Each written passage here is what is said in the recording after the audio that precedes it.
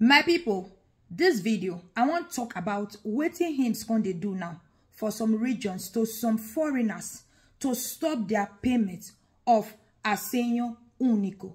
Wetin not just they follow at all. It don't they affect a lot of people. Many people don't they call me say, sister, wow, see wetin happen. Oh, they stop my payment of different people. They stop my payment of assegno unico. And so they go him's office, they go CAF. Him tell them this one, tell them the other one. They find one way or the other to stop them so that many foreigners no go fit they receive assegno unico anymore. So now waiting him crow tell them the reason why they stop their payment of assegno unico. Honestly, this thing no they make sense anymore. They just they do one secretly, though they affect a lot of people. Not before in a spot say there are people not they born, because when they bring this assegno unico come out, they bring come out, you know, to support families when they take care of their picking, because the birth rate of the country is low where people not they born, but yet the people not they born. So the government say, and now foreigners speaking, now costing many pass for the country. So they find one way or the other to stop her, make many foreigners not they receive this payment anymore, and they don't already start them.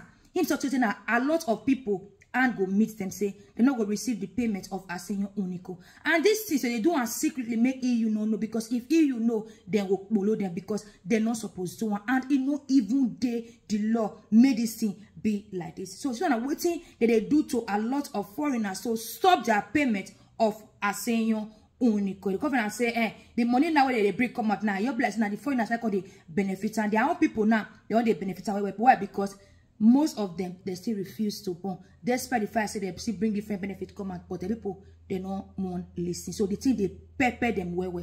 So this one are the thing, my people. And I remember when this assegno unico come out, they bring the domada come out. So if you meet the requirement, you go pay. You go apply, then go pay you. And this requirement, they talk about the kind of documents we say they need, asilo, EU long-term permit. So they indicate the requirement. They can't specify your ESA requirement, how much you go they receive, how much people they receive. Then they can't talk about the resident requirement. So for you to receive this benefit, you need to get at least 2 years residence for Italy.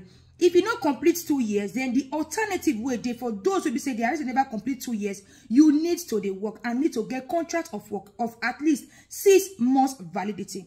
But if your resident complete 2 years, you they work or you know they work or you don't need. You don't get wahala if you apply. Not only those where they are arrested, they never complete 2 years, now need to get contract of work. So the man that can't do or people can't apply. Later, they consider they suspend payment for those who be say their documents they for renew, or those who be say they lose residence, they not get valid residence anymore. So if your document come out for renew, now for you to go update some more, they will continue the payment. And that will say not get residence, they suspend their payment. But this time around, my people, so now what they can they do secretly, sorry, to some people. So this set of people will don't contact me. So they put their documents for renew. The payment can't enter suspense. They can't suspend them. Fine, until they do, and even when they will talk and say make it not be like that anymore. But some people they still continue. So my people, as their documents, some hymns, sorry, they still continue. As their documents come out for renew, as usual, they go careful they for do and go update the document. Say my document don't come out. So why some people need to go update her? Your question will update her direct for hymns portal. So they go update, they wait 1 month, 2 months, 3 months. Payments not the Greek come. They can't go careful again. I beg, we don't update, say not prepay. Now they can't go book appointment for him, so they can't go him's office. Guess what him tell them? Him tell them say now because say them know they work. So for them to continue to receive this benefit of assegno unico, they need to get working contract at least 6 months validity. This set of people don't be one person, they affect a lot of people, and so him stuck. So if they not get working contract for at least 6 months validity, they not go receive payment of assegno unico come out now, so they can't they do now. So you need to work for you to receive this payment of assegno unico. According to law, not be so it bill.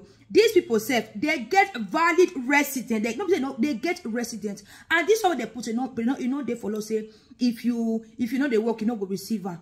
So I don't know why they deprive a lot of people. If they pay them say why they bring a commander for their people, but unfortunately now foreign account they benefit the money. So the thing they pay them, they find one way or the other, they find any means to stop and to deprive many foreigners, make them know they receive this benefit anymore. Honestly, this thing they very painful, and to me it don't make sense anymore. So just get them for mad. If you never they receive, you update your document, you don't receive money. Is it possible say now this one be the reason why say them no pay you? Thank you and remain blessed.